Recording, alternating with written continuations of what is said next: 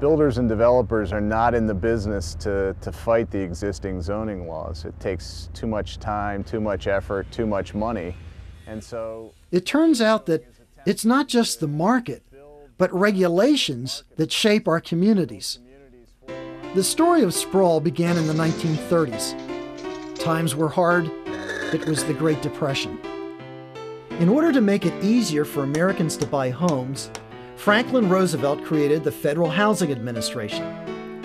The FHA insured bank loans for homes, making it possible for the first time for citizens to buy a house with just 10% down.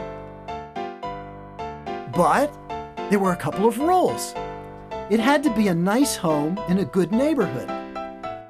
The government defined that to mean things like a certain minimum setback from the street, no stores, just single-family houses, space between buildings, and new construction was favored over older houses.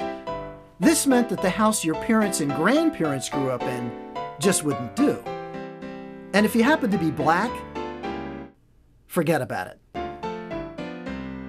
Naturally, this was disastrous for city neighborhoods.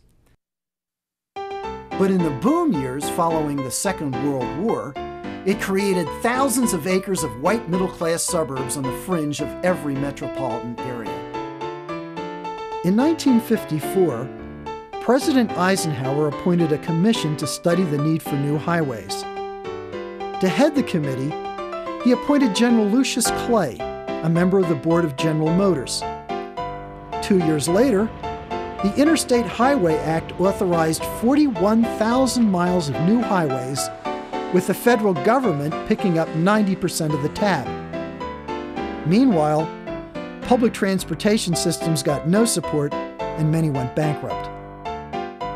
In the same way, the government subsidized new water and sewer systems in semi-rural areas and neglected urban infrastructure.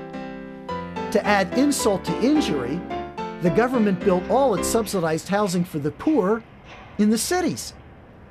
Instead of encouraging diversified neighborhoods with equal opportunities for all, this concentrated poverty in inner-city neighborhoods. Some of these projects have proved so unlivable that they've been abandoned. Here's an example of still another good idea gone awry.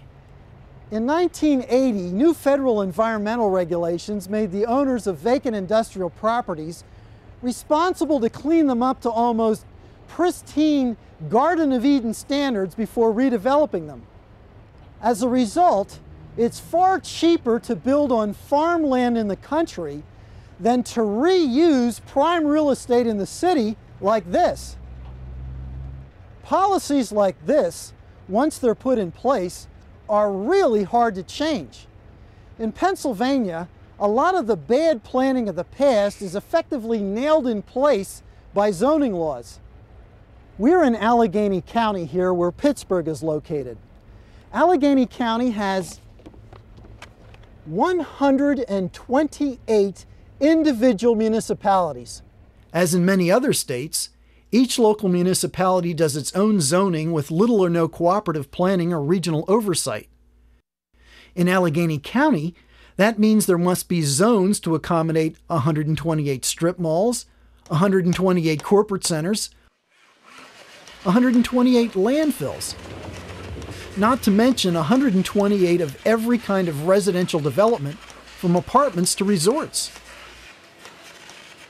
So if Walmart wants to build a store right here in the middle of a farm field, and the municipality wants to say no, state law says this little municipality has to find some other spot to put it, even though there may be 6 other Walmarts within 20 miles.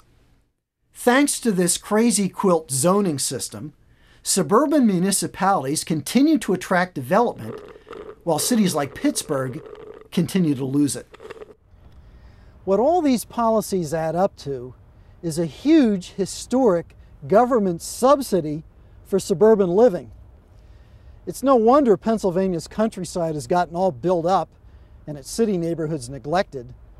The real wonder, when you think about it, is that our cities have survived at all.